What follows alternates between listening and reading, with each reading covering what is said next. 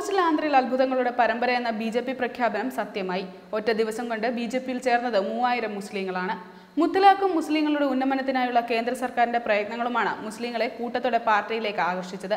ആന്ധ്രാപ്രദേശിലെ കുർണൂലിലാണ് കൂട്ടത്തോടെ മുസ്ലിങ്ങൾ ബിജെപിയിലെത്തിയത്. ബിജെപി രാജ്യസഭാ എംപി ടി.ജി. വെങ്കടേഷിന്റെ സാന്നിധ്യത്തിലാണ് ഇവർ പാർട്ടി അംഗത്വം നേടിയത്.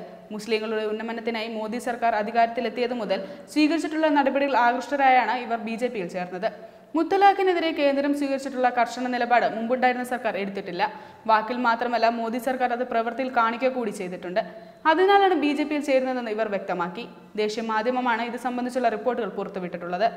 രാജ്യത്തെ മുസ്ലിം ജനവിഭാഗത്തിന്റെ ഉന്നമനത്തിനായി പ്രയത്നിക്കുന്നുണ്ട്.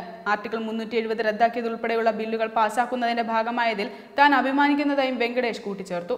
കഴിഞ്ഞ ജൂണിലാണ് വെങ്കടേഷ് ബിജെപിയിൽ ചേർന്നത്. ഈ മാസം ആന്ധ്രയിൽ അത്ഭുതങ്ങൾ സംഭവിക്കുമെന്ന് പാർട്ടി നേരത്തെ പ്രഖ്യാപിച്ചിരുന്നു. ഒറ്റ ദിവസം കൊണ്ട് 6 ടി.ഡി.പി നേതാക്കൾ നേരത്തെ ബിജെപിയിലേക്ക് എത്തിയിരുന്നു. 3 തവണ എം.എൽ.എയും 1 തവണ എം.പിയുമായിരുന്ന ഗംഗുല പ്രതാപ് റെഡ്ഡി, പസുപുലെട്ടി സുധാകർ, ടി.ഡി.പി അംഗവും മുൻ income tax കമ്മീഷണറുമായ കാഞ്ചർല Hariprasad, Sheikh Nizamuddin, എച്ച്.എം.എം Mazhar ബെയ്ഗ, D Venkaiah എന്നിവരാണ് പാർട്ടിയിലേക്ക് എത്തിയത്. ലോക്സഭാ തിരഞ്ഞെടുപ്പിനൊപ്പം നിയമസഭാ തിരഞ്ഞെടുപ്പും നടന്ന ആന്ധ്രാപ്രദേശിൽ ജഗൻമോഹൻ റെഡ്ഡിയുടെ വൈ.എസ്.ആർ കോൺഗ്രസ് വൻ വിജയമാണ് നേടിയത്. ആന്ധ്ര മുഖ്യമന്ത്രിയായിരുന്ന ചന്ദ്രബാബു നായിഡുവിന്റെ ടി.ഡി.പി കനത്ത തിരിച്ചടിയാണ് നേരിട്ടത്. കഴിഞ്ഞ തെരഞ്ഞെടുപ്പിൽ ബിജെപി ആന്ധ്രാപ്രദേശിൽ കാര്യമായ മുന്നേറ്റം ഉണ്ടാക്കാൻ സാധിച്ചിരുന്നില്ല.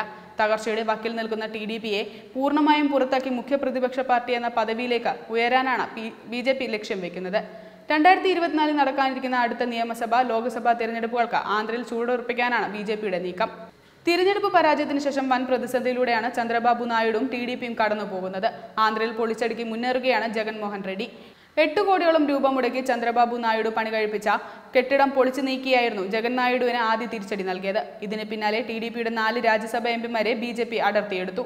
കേന്ദ്രത്തിൽ ബിജെപിക്കെതിരെ പ്രതിപക്ഷ പാർട്ടികളെ ഒന്നിപ്പിക്കാനുള്ള നീക്കങ്ങൾക്ക് ചുക്കാൻ പിടിച്ചത് ചന്ദ്രബാബു നായിഡുവായിരുന്നു. എന്നാൽ തിരഞ്ഞെടുപ്പിലെ കനത്ത തോൽവി നായിഡുവിന്റെ രാഷ്ട്രീയ ഭാവി തന്നെ അനിശ്ചിതത്വത്തിലാക്കി. 4 രാജ്യസഭാ എംപിമാരായിരുന്നു ആദ്യം ടി.ഡി.പി വിട്ടത്. ടി.ഡി.പി വക്താവ് ഉൾപ്പെടെയുള്ള നിരവധി നേതാക്കൾ പിന്നാലെ പാർട്ടി വിട്ടിരുന്നു. കൂടുതൽ നേതാക്കൾ ഇനിയും ബിജെപിയിൽ എത്തുമെന്നാണ് നേതാക്കൾ അവകാശപ്പെടുന്നത്. സംസ്ഥാനത്ത് ടി.ഡി.പിക്ക് ബദലായി ബിജെപി മാറുമെന്നാണ് നേതാക്കൾ അടക്കം പറയുന്നത്. ടി.ഡി.പിക്ക് നിലനിൽപ്പില്ലാത്ത സാഹചര്യത്തിൽ ബിജെപിയിൽ ചേരുന്നതാണ് ഗുണകരമാകുക എന്നതാണ് പാർട്ടി വിട്ട നേതാക്കളുടെ പ്രതികരണം. പരമാവധി ടി.ഡി.പി നേതാക്കളെ പാർട്ടിയിൽ എത്തിക്കാനുള്ള നീക്കങ്ങൾ ബിജെപി സജീവമാക്കിയിട്ടുണ്ട്.